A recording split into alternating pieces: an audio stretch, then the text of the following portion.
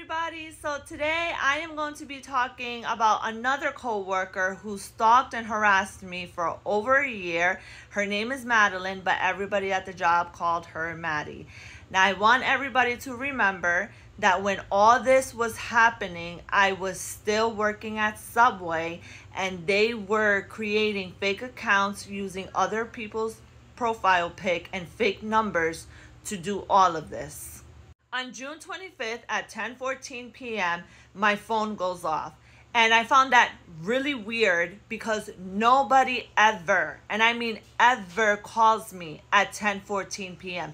I was at home with my family. My boyfriend and I were in our bedroom watching a movie. My parents were at home. My sister was at home with her family. All my friends, they have families. They were at home with their families. So I found it really weird that my phone was going off at 10:14 p.m. So I looked at my phone and this was the phone number that was calling me, and I'm going to insert a picture of it right here. And one, I did not recognize the number, and two, I do not know anybody that lives in Pawtucket. My thought process was, what if this was an emergency? What if a family member or a friend of mine was stuck on the side of the highway? What if they lost their phone? What if, their phone died and they're using somebody else's phone to try and get in contact with me?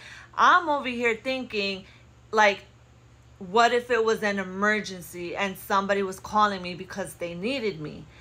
And I was like, but I still didn't recognize the number. I didn't know whose number that was. So I went ahead and answered my phone anyway, just in case. And I said, hello. And a girl on the other end of the phone says to me, is this Cindy Nicolazzi? And I'm like, yes. Who is this? And she goes, Freaky Bob is downstairs waiting for you with a package. And I was like, who is this? And she goes, Freaky Bob. And I'm like, who is this? And she goes, Freaky Bob is downstairs waiting for you with a package. And I was like, okay, who are you? And she just kept repeating herself. So then I said, I never ordered a package. I didn't order a package. And she got so serious. And she said to me, you better be careful. You better watch your back. And she hung up the phone. So I got up from our bed and I looked at my boyfriend and I said to him, babe, I just got the weirdest and threatening phone call saying that a Freaky Bob was downstairs waiting for me with a package and that I better be careful and I better watch my back. My boyfriend jumped up from our bed and he said, I'm going to go check it out. And he told me to lock the door. And I locked the door and I ran to my daughter's bedroom. I saw that she was sleeping and she was okay. And then I ran to my son's bedroom and I saw that he was sleeping and he was okay. And I immediately dialed 911.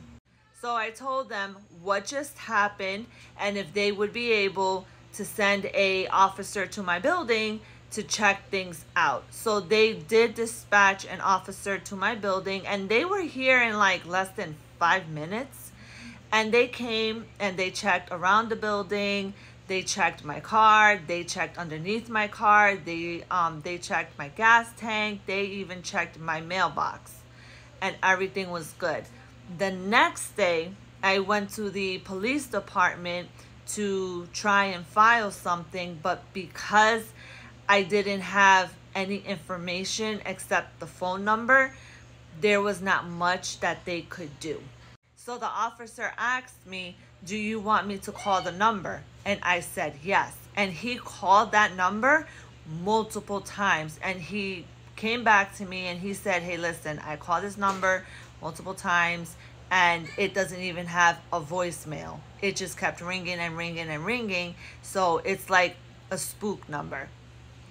And I said, okay. So whoever called me that night, they used one of those apps that you can create fake numbers and call people from. And I was like, okay, whatever. And I walked away. On July 19th, I was clocking out of work. When I was done clocking out, I turned around and Maddie was standing right behind me waiting to clock into work. And again, another coworker that I was standing right in front of them, and they didn't say not one word to me, didn't say anything to me, and acted like everything was normal. 5 minutes after I got fired from my job on July 19th, Maddie confessed and admitted, and I'm going to put it down below right here so that you guys can see it, that she was the one that called me that night. So that's it. That's that.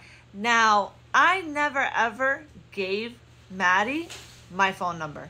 I never gave her my phone number. Nobody at that job, I never gave them, any of them, my phone number. The only one that had my phone number, because she's the store manager and she needs to have our phone numbers, was Kristen. But Maddie can never ever say that I personally gave her my phone number, because I didn't. The only time I seen any of my former coworkers was when we were at work. Outside of work, there was nothing. There was no relationship there. Nothing. So yeah, that's it. Mwah.